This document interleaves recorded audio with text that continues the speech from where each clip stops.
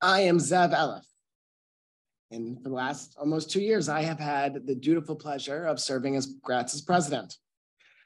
In that capacity, I usually thank other people. And so it makes good sense for me to first introduce the program by thanking Mindy, Dodie Klimoff, Naomi Hausman, especially Lori Cohn, for conceiving and furnishing this really interesting and really dynamic program. I also acknowledge a former Gratz librarian, Nancy Ninsberg, who's returned to us, and it's really a pleasure to have you here, who, along with everybody at Gratz College, has worked very diligently and dutifully over almost 130 years to perpetuate not just the biography, but the legacy, her commitment to social justice, to Jewish and welfare for all of humanity. After all, she just found 18 different Jewish organizations, but also founded the Orphan Asylum in Philadelphia, that being of Rebecca Gratz. I want to take you back in time for just a moment, about 99 years ago, and this is from the pages of the Jewish Exponent from 1924.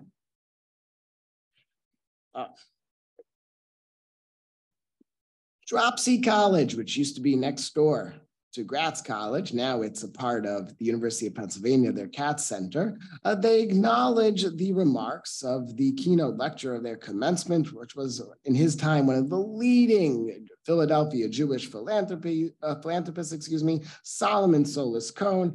He based his remarks on biblical texts, and it was well dignified, writes the Jewish Exponent, but they didn't produce a transcript of what he said. Thankfully,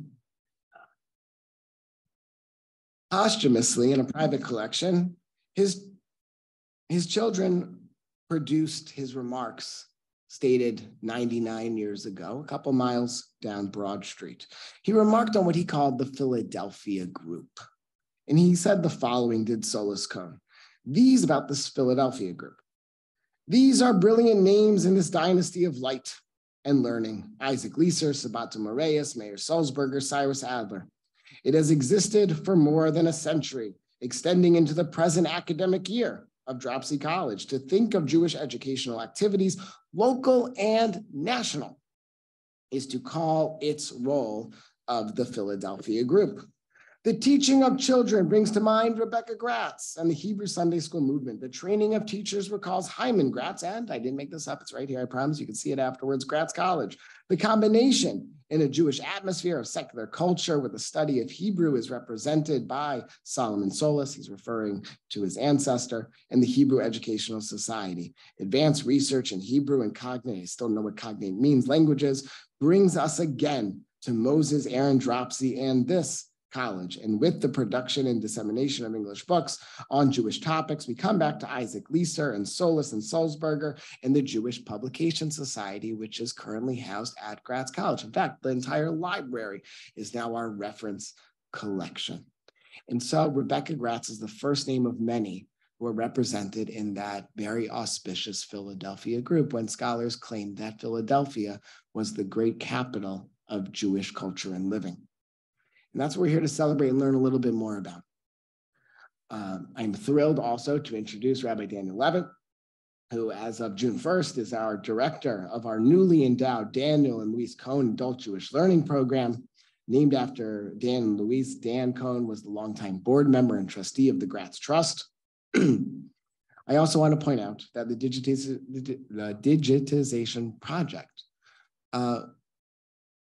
it's a bittersweet thing to describe it. It was conceived in a conversation between me and my late dear friend, Diane Ashton. And it was meant to not just perpetuate the reputation and the personality of Rebecca Gratz, but to learn from it. It's been, and I thank him over and over again, is Richard Drucker, Diane's husband, for helping to support it, and together with a number of partners, and I'll introduce Melissa Klapper in a moment. First and foremost among them was Melissa.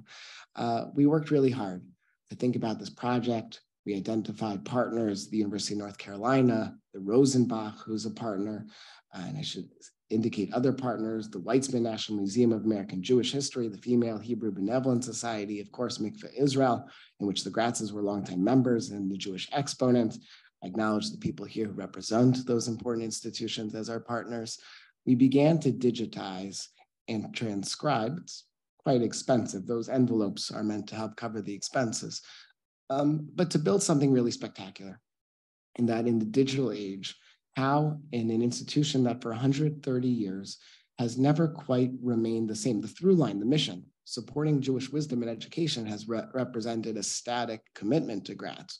But Gratz has been quite successful at leveraging its moment. And right now you're about to see how we are leveraging our digital age. And that's a credit to Diane Ashton. She lived to see it being onboarded, but not like all of you are, to see it really come into full bloom. And that's something that I regret, but I know that she would be proud that we're doing this also as a Tea Party.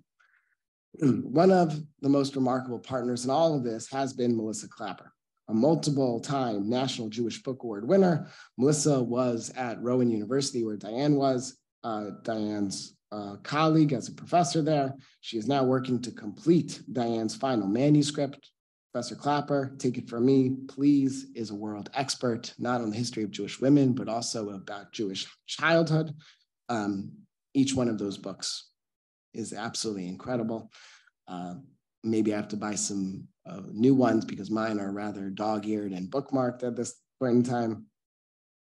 And just to say how lucky we are that Melissa is here with us today, that she is a local scholar, an educator, writer, a role model, to say nothing about her recent accolades on the Jeopardy trivia show. It is my deep pleasure to introduce my good friend, my scholar, my absolute peerless friend, Melissa Klapper, to share remarks both on Diane, but mostly on Rebecca Gratz. Before I do that though, I also want to acknowledge Rebecca Gratz. This is, I want to say, a great niece from the Ben Gratz. I thought it was always Benjamin Gratz, but in the letters, as we'll maybe see, she called him Ben. And to have you here with us, for somebody like me who likes to hang out in the 19th century, it's good to know that there are pathways into the 21st. So thank you so much for joining us. I understand that we'll learn more about you in the pages of the Jewish Exponent sometime soon, and grateful for you to be here. And with that brief excursion, I'm very happy to call on my dear friend, Melissa Klapper.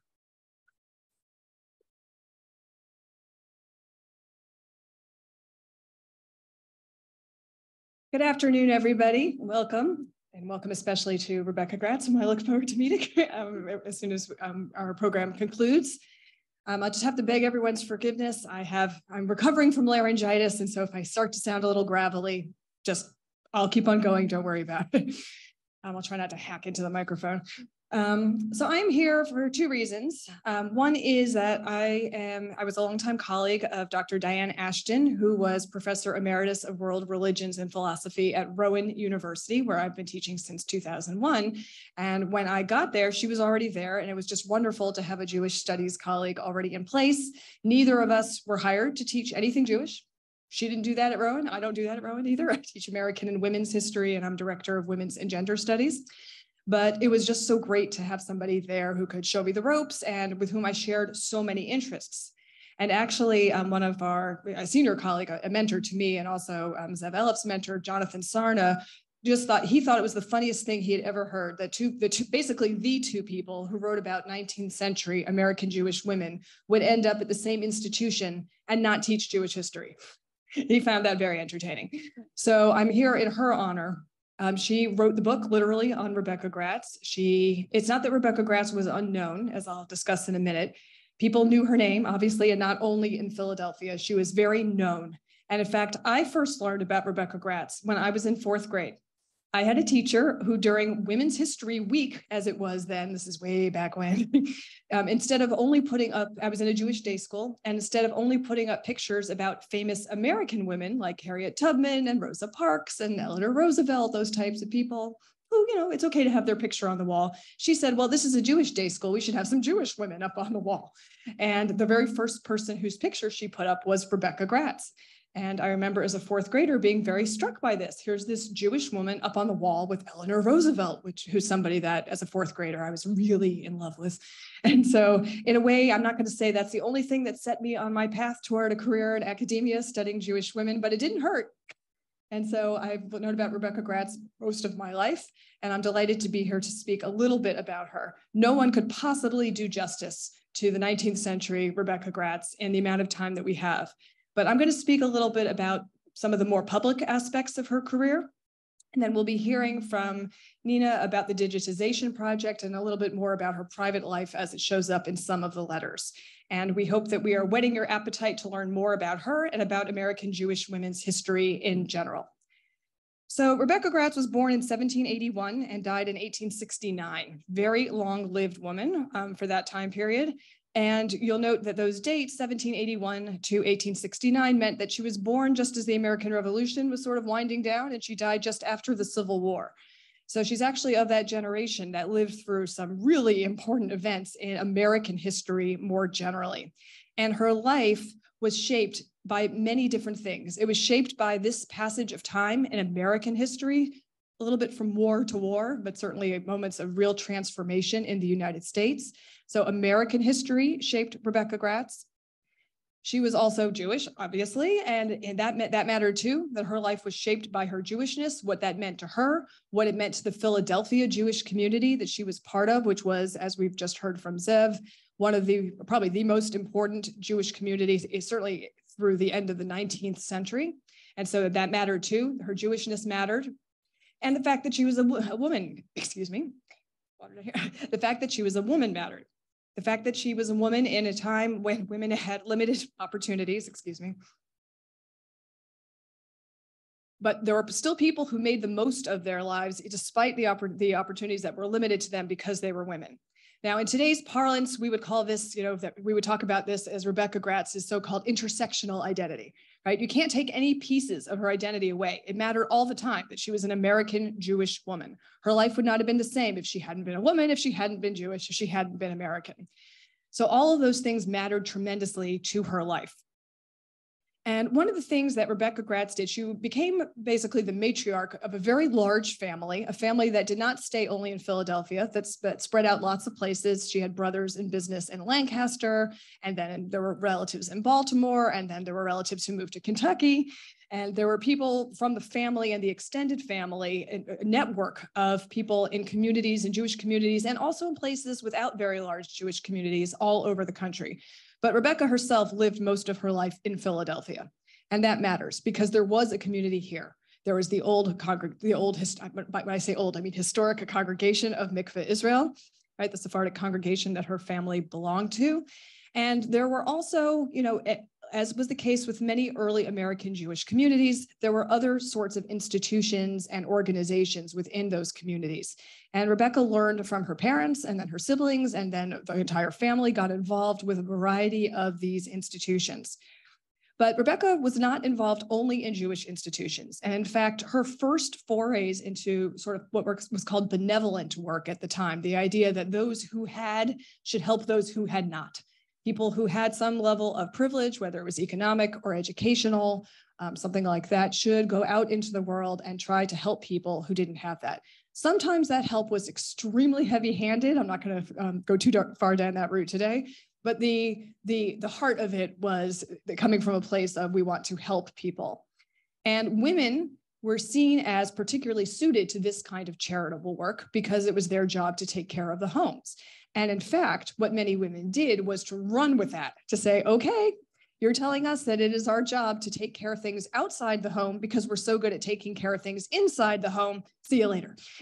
And this became a way in which women expanded their sphere of public activity by taking their domestic work and taking it outside of their own individual homes. That actually became a pattern in American and in Western women's history in general.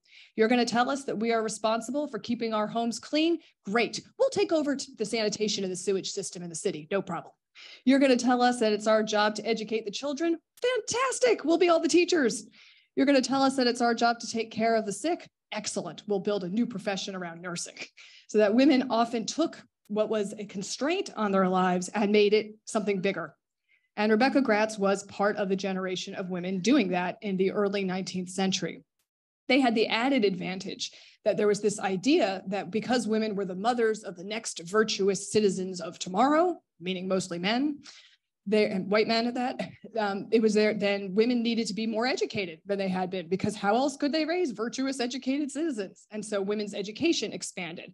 And that was something that also was a benefit to Rebecca Gratz, and then actually to her nieces and to her nephews, and to, in general, the next generation in the early 19th century. And so Rebecca became involved pretty early on in many of the women's benevolent organizations in Philadelphia. For instance, in 1801, there was I want to make sure I have to get the dates right. So I don't usually use notes, but in this case, I wanted dates. In 1801, the Female Association for the Relief of Women and Children in Reduced Circumstances. That's a mouthful. But the idea was that women were best placed to help women and children in reduced circumstances, who maybe had lost a husband or their male provider and needed to earn a living. If there was sickness in the family, whatever the situation was, it was women who were best placed to help them, particularly with material goods like food and clothing.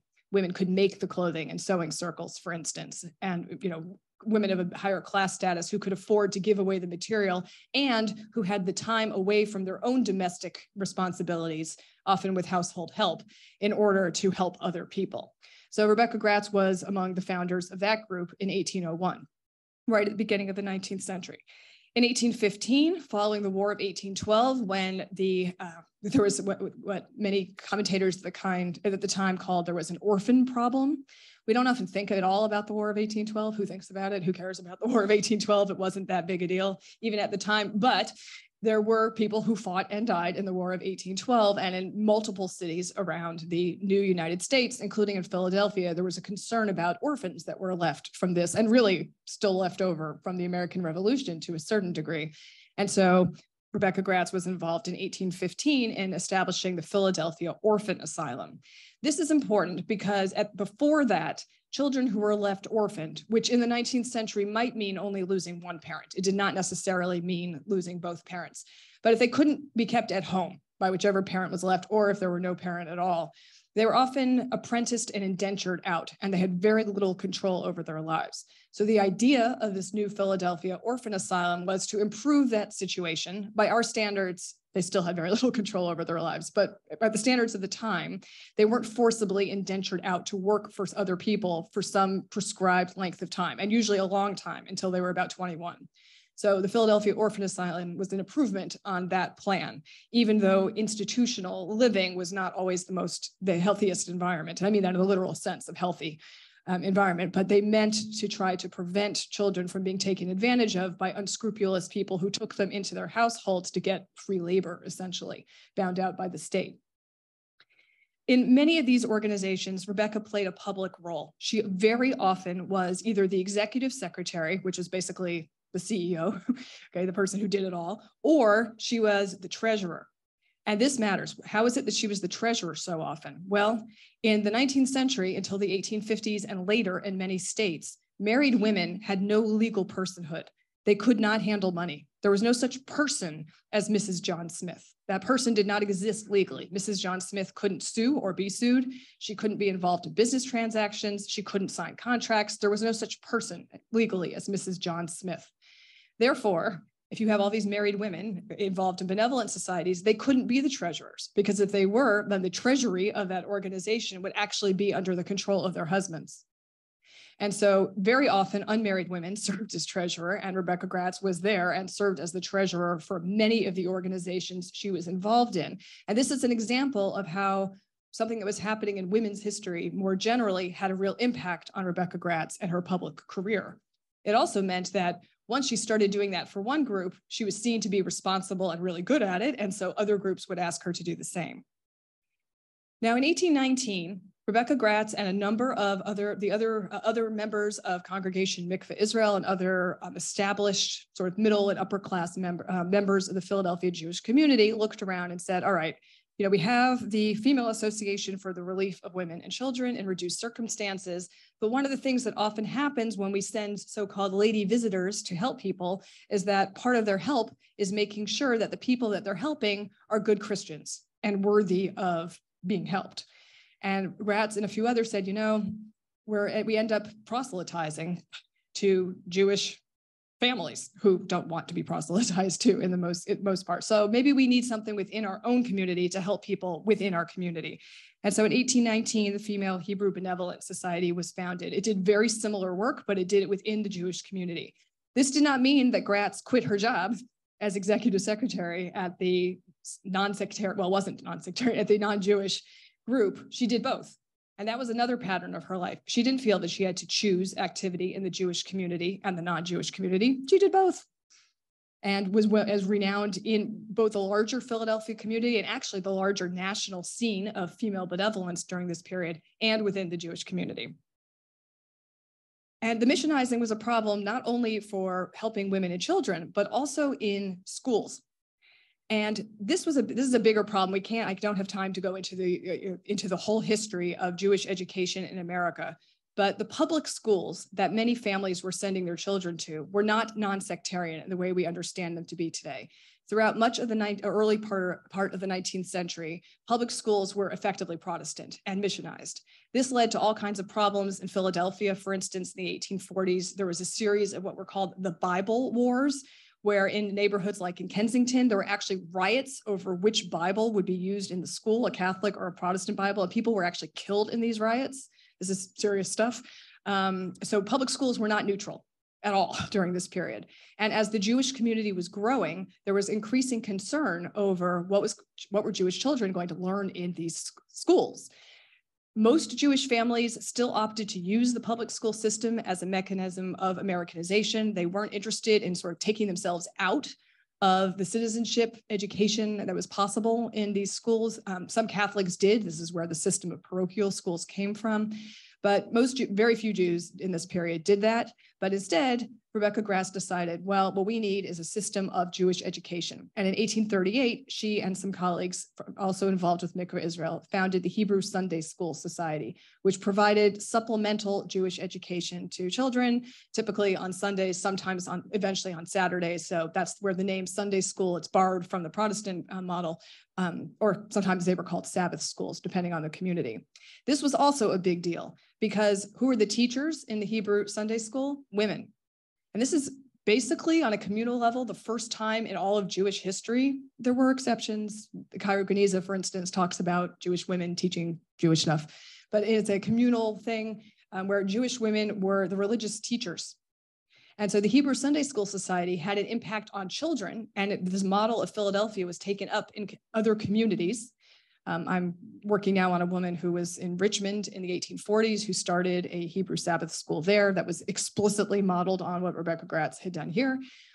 But they also meant that women had to learn more, so that as teachers, women had the responsibility to learn a little bit more about Judaism as well. So there was a major impact on the American Jewish community overall because of what Rebecca Gratz did in helping to start this. It's the first public role for women and Jewish education in a major way. That's not just an individual case-by-case thing. And this spread throughout the United States. Another thing that Rebecca Gratz noticed, especially once she was more in touch with more children, she did some of the teaching herself in these Sunday schools, was that there were kids who were in the Philadelphia orphanage, the regular Philadelphia orphanage, who would come to Mikveh Israel and to the other places where the Hebrew School Society was setting up classes. And she found that those children were under missionizing assault, not just in their schools, but also in the orphanage. And so just like had been the case before, she and a group of others decided, you know what, we need a Jewish orphanage. So in 1855, she helped establish the Jewish foster home, which lasted for decades, which is the same kind of thing. And again, it's not that she stopped her involvement in the secular organizations. She expanded her involvement to include both Jewish and non-Jewish, so to speak, organizations. And, you know, Zev mentioned that she was involved, with 18 different organizations. I'm not going to go through them all here. It's quite a list. It's an impressive list. But just in giving you this little taste of what she was doing, you can see how somebody like Rebecca Gratz became extremely important, not only to herself, but to generations of American Jewish women after her, as someone who had successfully managed to balance all the different elements of her identity. She's American, she's Jewish, she's a woman. She acts on all of those things at the same time, all the time. And that made her a huge role model, not just to her own generation, but for generations thereafter. And not only to people who are related to her, but to people all over the United States who look to her. So in my book about American Jewish women's activism in the suffrage, birth control, and peace movements, much later in the late 1800s, early 1900s, I find all the time that American Jewish women, multiple generations later, who certainly would never have met Rebecca Gratz, still invoke her as their model of somebody who doesn't just stay home, and somebody who takes what's good about the Jewish home and takes it out there into the world, somebody who uses her role as a woman to justify what it is that she's doing out there in the world. And so you have references to Rebecca Gratz by all the next many generations of American Jewish women who become communal leaders and who give Jewish women the reputation among women's organizations all over the United States as being the most enthusiastic and efficient group of women who are involved in this kind of thing.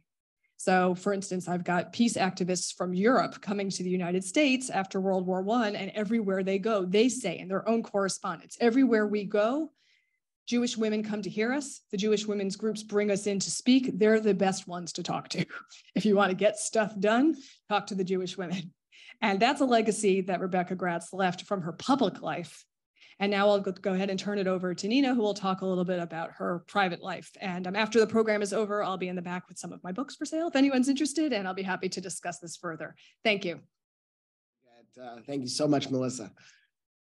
Nina Warnke is here. Nina has a long established relationship with Gratz College. She is a master with languages, is a teacher both at Gratz and YIVO and elsewhere. For here, Nina has taken on this incredibly sacred project as now the lead editor of 800 Rebecca Gratz letters. We collected them from there was a very neat and discreet diaspora. And so we worked with Rosenbach, with the American Philosophical Society, with the University of North Carolina, with the American Jewish Historical Society, with Transylvania University. And I think there's a letter from the University of Kentucky. I think I covered them all, because the AJA is all duplicates.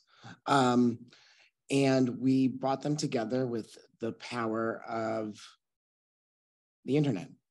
And while those letters remain in those host institutions, to leverage our combined forces to produce something absolutely incredible has been more than I could have possibly imagined during my early conversations with Diane.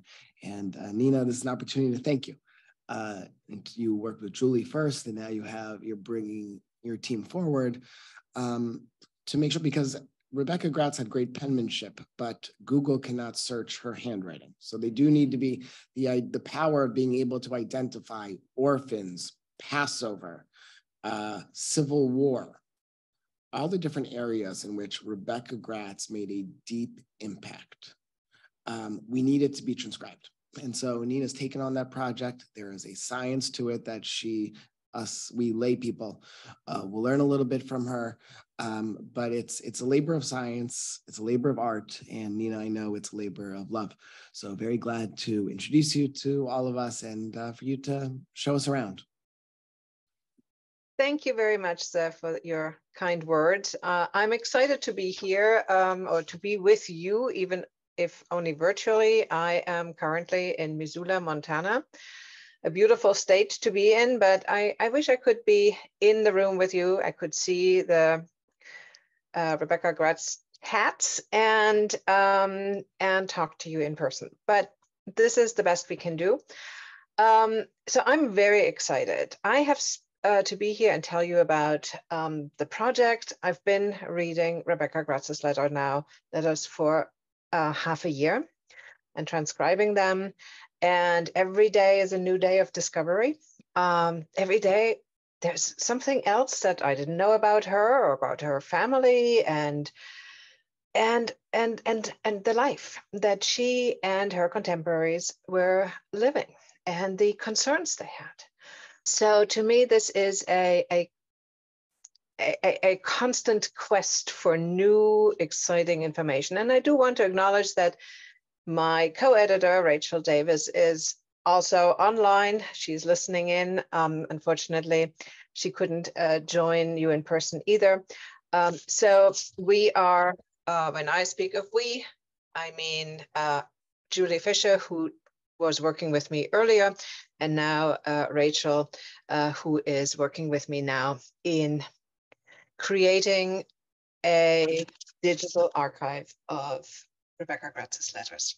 So I want to start out by briefly sharing with you the website. I'm not going to go into much detail, but I do want to give you a sense of what you can find there.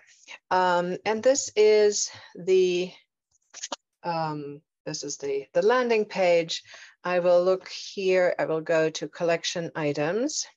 And if we do that, we essentially have a long list that I cannot go through. Here it is, 786 items that could all be accessed to this website. The idea is that eventually they will all be transcribed and they will all be fully searchable. But many are already searchable. And so you can put in any kind of keyword and you would see what kind of letters might come up. So we could do yellow fever, a topic that, if I have time, we'll talk about a little later. And you can see that 6 of the transcribed letters mention yellow fever, right? So you can put all sorts of information in. You can sort by date, by origin, that is from where it was written or to where it was written, right? She writes to her youngest brother, Ben, in Lexington, Kentucky, usually. So you can sort by a variety of different ways. Provenance, where the letters, the originals reside. Here is, this is about, let me get rid of the yellow fever and go back to all our 786 items. So we could look at who are the authors that have written either to her or obviously she has written to them. So we have quite a few names of the family as well as a variety of friends, and you can see the list is long. The list is very long. We can also look at the recipients. Who has Rebecca written to? And again, a lot of family and even more friends. And as Melissa said, she was the matriarch of a very large family. They were 12 siblings. And she lived with, I think, 2 or 3 of her brothers in Philadelphia. She had a very lively correspondence with her beloved brother, Ben, who was in Lexington, Kentucky. And she kept people abreast of what's going on. She would tell who is doing what, and especially for those who are far away, she would share news about friends and family. Origin, if we were to look, these are the places that letters came from. Most, of course, from Philadelphia, but a few others from other places as well. And of course, destination. Where were these letters written to? Again, most of those were written by Rebecca, but there was correspondence. This archive has letters to Rebecca as well. And in some cases, very lively correspondence between friends. And you can sort of get a sense of the conversation that's going on, not just the one-way street that in most cases we have. I do want to show you very briefly a couple of letters to show you where in the process we are. This is a work in progress, and it will continue to be a work in progress for quite a long time, because after all, 786 letters, do take a lot of time. So I wanted to show you, just look at my notes here, this letter. And this is what the ideal should look like when everything is said and done. You would have at the top the date and who is writing to whom, and then you have a very brief summary of the letter. On the left, you have the original, and you can scroll through it. And on the right, you have our transcription. And I will not go into details about how we deal with things that we may not understand or may not know. For that, there is a cheat sheet to look at on the website. But this will make things easier to read, because even though her handwriting is quite clear, even after half a year of reading letters every day, we stumble. We don't know, especially names become really difficult to decipher sometimes. And she uses sometimes a different vocabulary or a different spelling. And so it becomes a bit of a search for what it could be. In what is so important here is, once you have this transcript, you can, any of these words could be searched, right? So if you were to look, not that it matters or makes sense, if you were to look for a word like incendiary, you would find every single letter that mentions this word. But you can look through names and through put in theater and get information that way. We do have a whole list that is the so-called metadata with all the names that are mentioned in the letter. And it is important that they are here as well, because very often she mentions only a first name or a last name. Or she misspells on occasion a name, especially when it is foreign. And as far as I remember, this one was misspelled in the original. So we can't rely on the transcript alone to find necessarily all the mentions of, let's say, David Seixas, who was the founder of the Deaf and Dumb Society in Philadelphia. So we need a list of an authoritative list of names, and ideally with dates, because another thing is that a lot of names are very similar.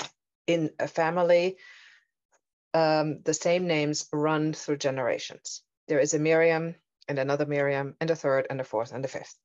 And so learning to read by context and understand which Miriam is this one? And this must be that Hyman, and so on and so forth, becomes part of the process. So it's not just sitting and transcribing, it is also really trying to learn to understand the context in which she lives and works. And the same is true for geographic terms and then topics. And you can see in this particular letter, we have from crime to dueling, to fashion and clothing, to education, to Passover, a wide range of topics. Now, not all letters at this very moment will look like this. You will find letters that are, let me go down here. This one, it has the summary, it has the original, and it also has a transcript.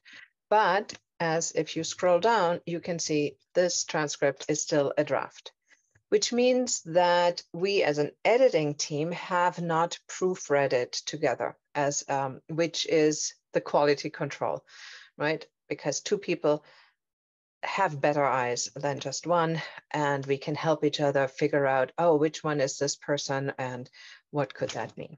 So this, in this case, drafts mean it's the first best read, but it's not complete. And you can also see here that the metadata are not complete. There are some names, but there's no topics and so on. So this is the second best way of accessing them. And then we have those that are, I think this one, where everything seems to be undated and unknown, which means eventually they will be dated and eventually there will be known origin and so on. This is a letter that we have not started to transcribe yet. And here it is, but we have no metadata. So whatever is in this letter cannot be at this point searched for. So if there was something of interest here, it cannot come up yet. Once it's transcribed, then you can search for it. So this is the state. We have at this point about 200 letters or more than 200 letters in various stages on this site. But we have 500 more to go. So with that, I hope this tempts you to explore a little bit and read for yourselves. But I do want to, I'm trying to pull up my PowerPoint here, meaning I need to share again. There we go.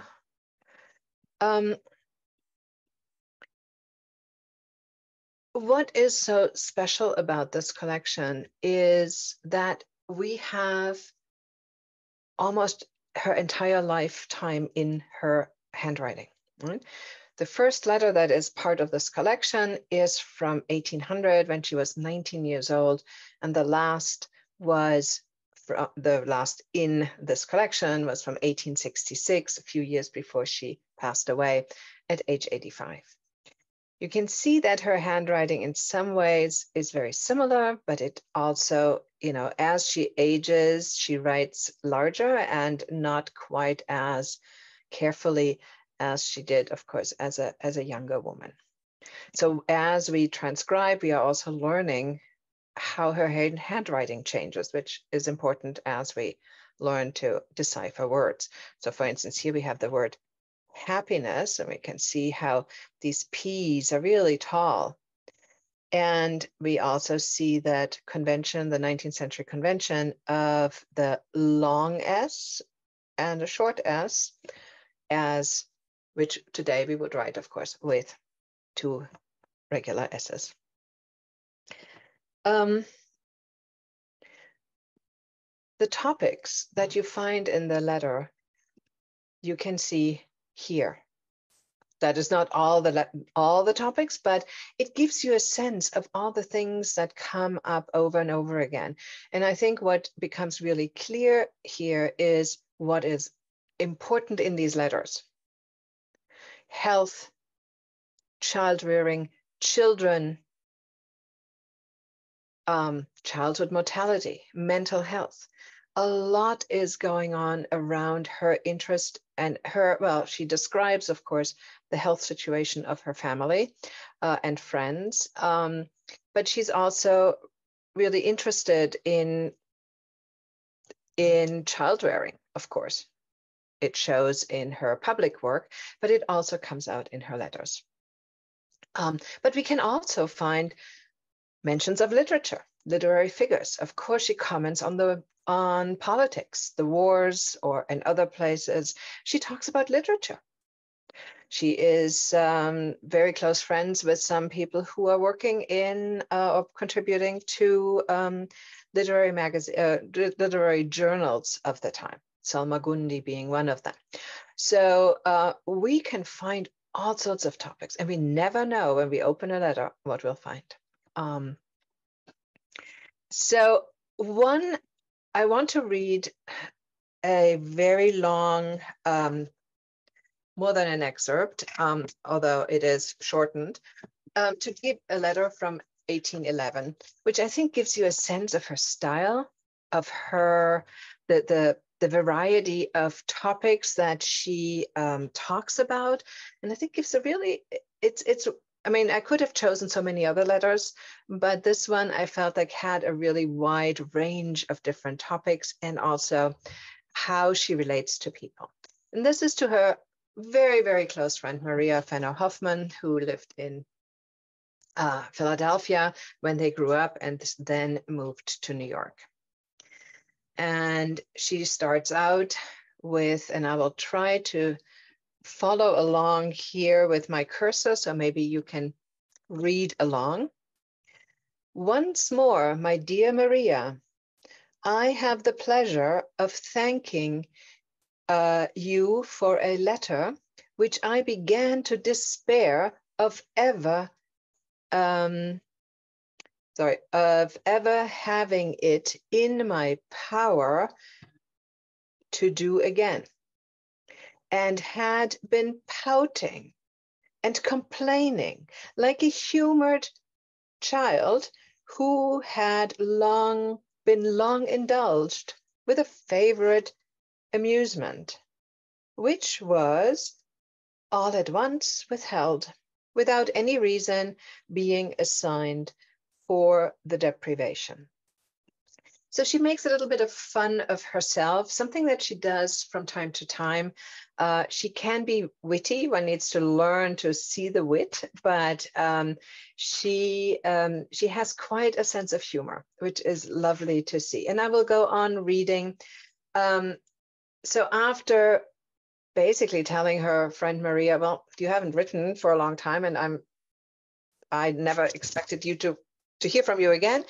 She talks about Maria's stepdaughter, Anne, who is in Philadelphia, and says, Anne and I are in the habit of comparing notes on this subject of receiving letters. She says you are very cautious of exciting any jealousy between us, that you seldom give her a longer one than you send to me, and are more just and equitable in all your dealings, but not quite so generous in epistolary matters as one could wish. However, I'm less disposed to murmur at the past than to be thankful for the present favor, and look forward to the future with a hope of more abundant harvest. Our friend Mrs. Meredith will be in New York tomorrow, and I hope you will see her. She has been about 10 days at the Vale, which is their country residence, and is a good deal affected at the thoughts of the family's leaving it. I received a charming letter from her this morning. There is nothing more calculated to affect a mind of sensibility than revisiting a spot once the seat of hospitality and joy, and to find it spoiled of the venerable and respected host, and everywhere observing sorrow and desolation and mourning instead of the voice of mirth and domestic enjoyment. So she talks here about Mrs. Meredith having lost her father and the family selling the estate. And those kinds of reflections on death appear very, very regularly. And she always does it with great empathy. Then she moves to another topic, the theater. There it describes a early 19th century fan culture. And at the center of this was the actor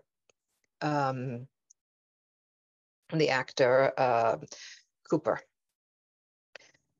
It is well, so Maria was in the middle of moving, so she didn't have time to go to the theater. So she says, it is well Cook and Cooper are not performing in New York at this important moment, or I apprehend your sober citizens would be completely beat off the ground. Nothing can exceed the struggling for boxes, the crowding at the doors of the theater, the pressing for seats, and the delights of the audience. For 4 successive nights, we have been quite deserted, everybody gone to the play, and I never heard such praise bestowed on mortal powers before. She goes on to mention Thomas Sully, the portrait painter. Sully has made a fine picture of him, and we are to have a full-length one placed in the Academy of Arts. I wonder if it's still there. Thus, you see, public honors are decreed to this great actor. A young man, and here she talks about Sully, who is at the beginning of his career, a young man of extraordinary talents who has never been instructed in the art of painting, has made several likenesses of Cook in the different characters in which he has appeared.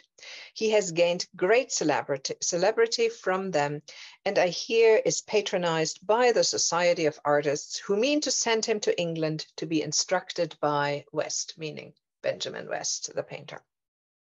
So here she comments on what is happening in Philadelphia. But she also, and it's very interesting, she does, although she does go to affairs, to theater on occasion, she is much more home than a lot of the family members. So she observes more than she actually participates in the social events. She moves on to talk about several other people and then talks about Maria's brother, George. I'm glad to hear George has a prospect of gratifying his wishes in a voyage. My brother Jacob is anxious to follow his example, and I fear we shall have to part with him too. Ben has completed his college studies, and unless he fixes himself down in a profession, will perhaps feel the same disposition to wander.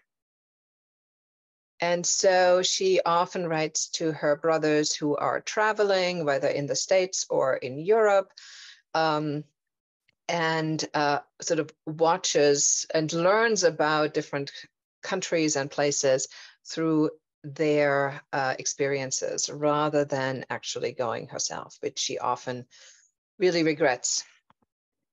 And she ends, the girls, which means the sisters and nieces, send you their affectionate love. Present me affectionately to your husband and Eliza and Mary, who are siblings of Maria. And believe me, my dearest friend, ever most truly, your Rebecca Gratz. So I wish I could show you or read you more. I know we are running out of time.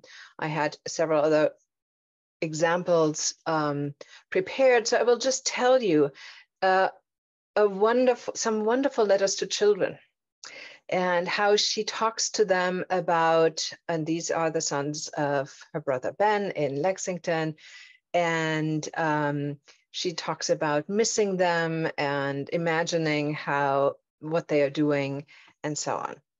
In another letter, she writes to Maria's children about Little Red Riding Hood.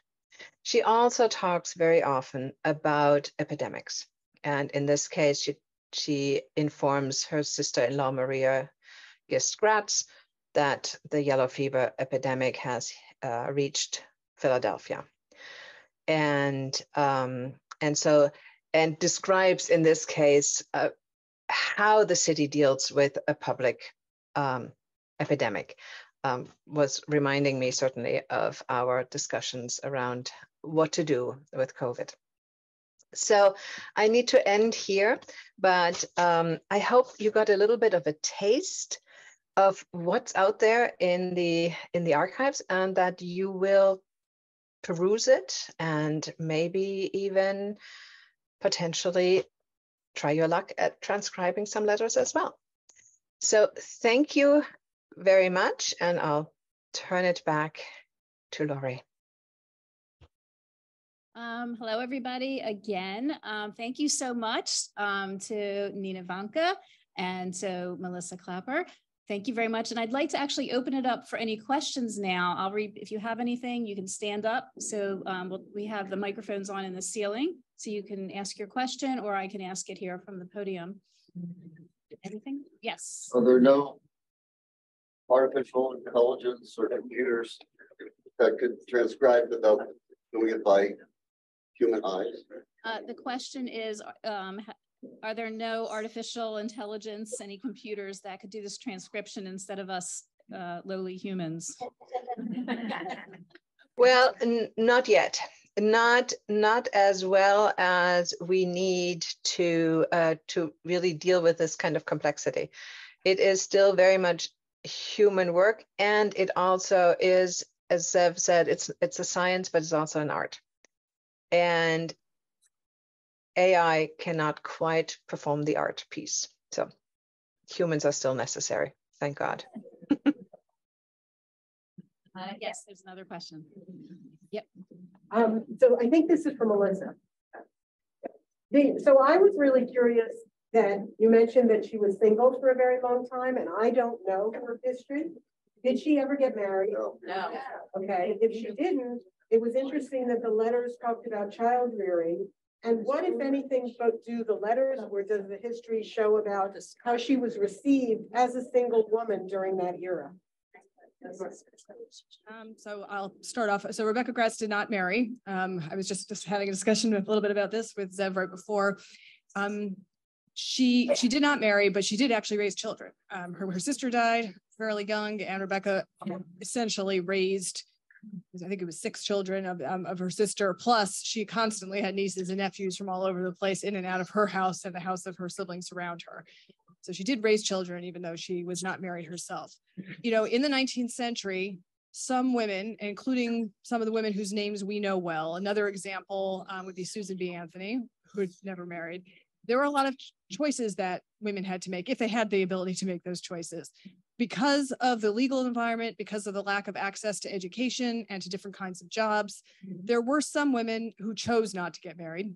Anthony is an example of that. She explicitly made a choice. She was actually proposed to twice when she was a young woman. She felt that she had a mission and a calling in the world first around abolition, then temperance, then women's rights, and she couldn't do it if she got married. And actually for her, the best example of that became her colleague in the women's rights movement, Elizabeth Cady Stanton, who was married, had 7 children, and through all the years that she was raising children, Stanton felt trapped in her home because she had to take care of her kids, and she couldn't go on the road to be an advocate for women's rights the way that Susan B. Anthony did. They had an effective partnership.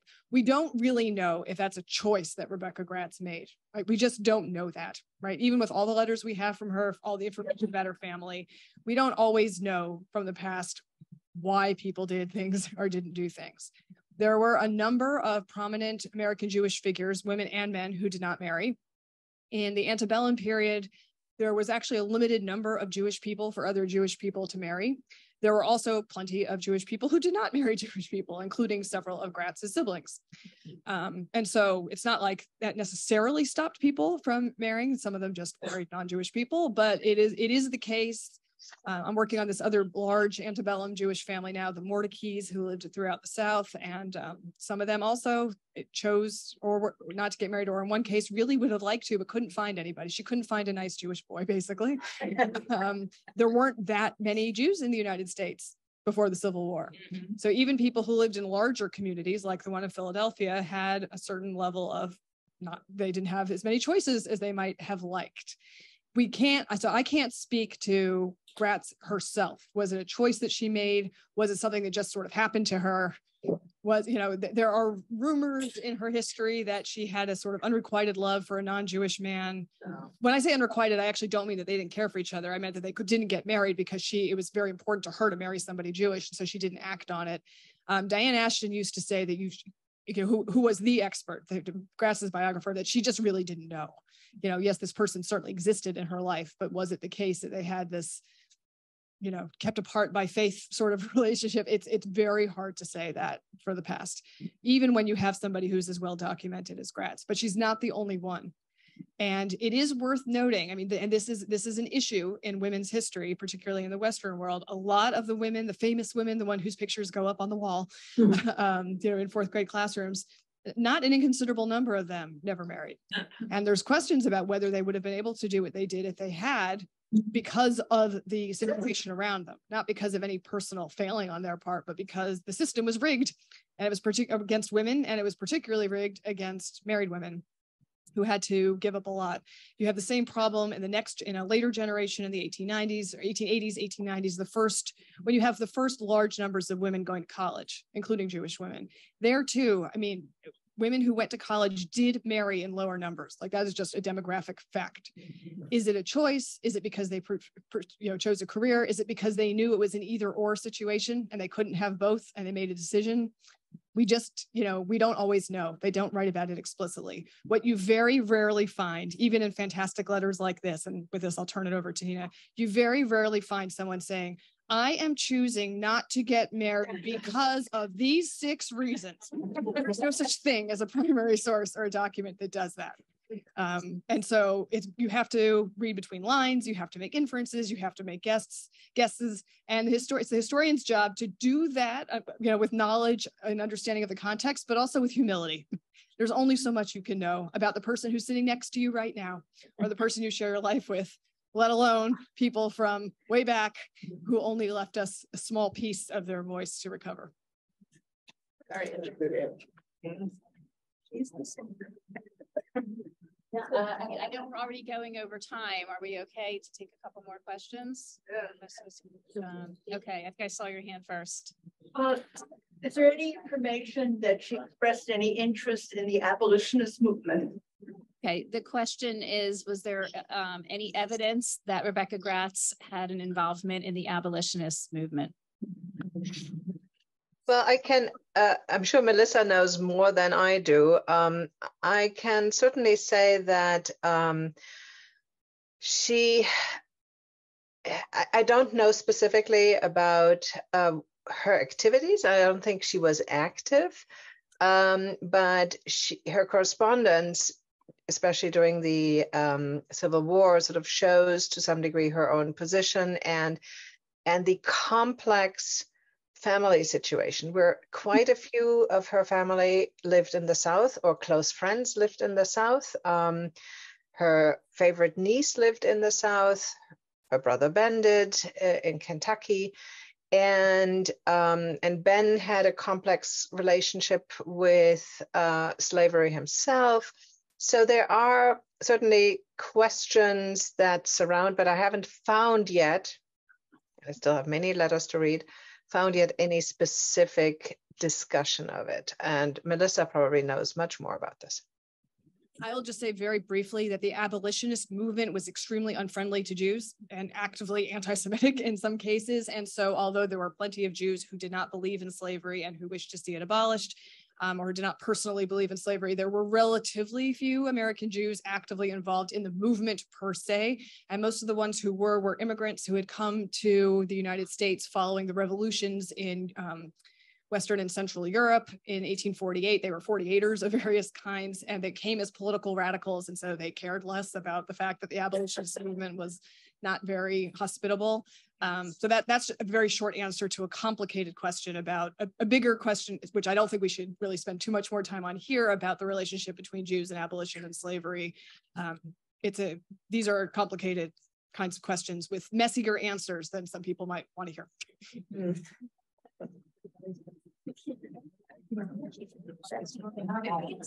One last question. I saw you. Yes. Besides the 18 organizations that sort of benevolent organization, was she involved in any way in the family business? Also, was that in the letter or something? The question is, was Rebecca Gratz involved in the family business? If we can nail down exactly what that business was.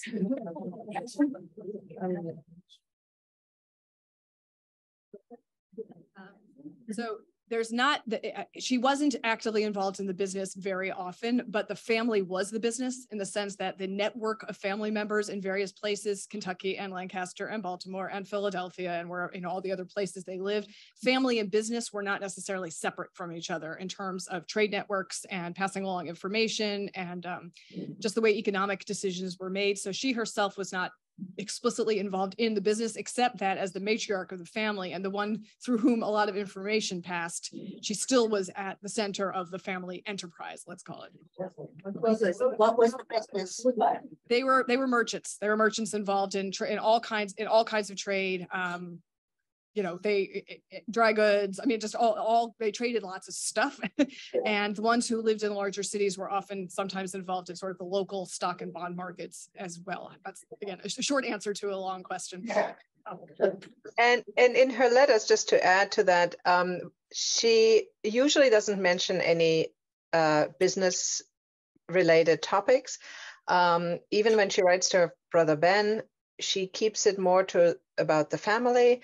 And sometimes the brothers will add a brief part of the letter and talk more specifically about some business matters. But she herself, at least in the letters that I've read so far, does not really engage actively in the business. But she is an important link, and that's, you know, as the matriarch, absolutely. Okay, everybody, let's thank our wonderful presenters, Nina and Melissa. On the closer, my name is Naomi Hausman. I direct institutional advancement here at Gratz. I work with this wonderful team. So thanks again to all of you for this beautiful event. And thank you all for being here. Thank you to all of those of you who wore beautiful hats. I feel silly to not have brought my own hat. So we need to have another tea party. So thanks all of you. I do want to thank Rebecca Gratz for coming all the way up from Kentucky. And I want to, if Phyllis Cohen and Carmi Levine are in the room, I wanted to give them a special shout out. Hi. They are both representatives of the Female Hebrew Benevolent Society. So thank you for being here. And it's good to know that it's not just history, but it is present day reality. So beautiful. I did want to share one last thing. As the person who leads advancement here, I do want to let you know that we are currently raising funding for this wonderful project of digitizing the letters. So please talk to me if you're interested in supporting that. And also, if you have been inspired by Nina and Melissa to try your hand at the art and science of transcription, we will on Sunday, July 9th, we will have a free training in transcription. I believe you can participate online, in person, I'm not sure, but definitely online. It will be a part of our Summer Institute for our graduate students. We're opening it up to the community. Learning to transcribe is a really cool thing. We're looking for volunteers. So if you're interested, come talk to me, come talk to Lori, anybody on our staff, and we will also send an email probably tomorrow to thank you all for being here, and also to remind you, if you're interested in this volunteer activity, to raise your hand and let us know. So thank you, everybody. Have a wonderful day.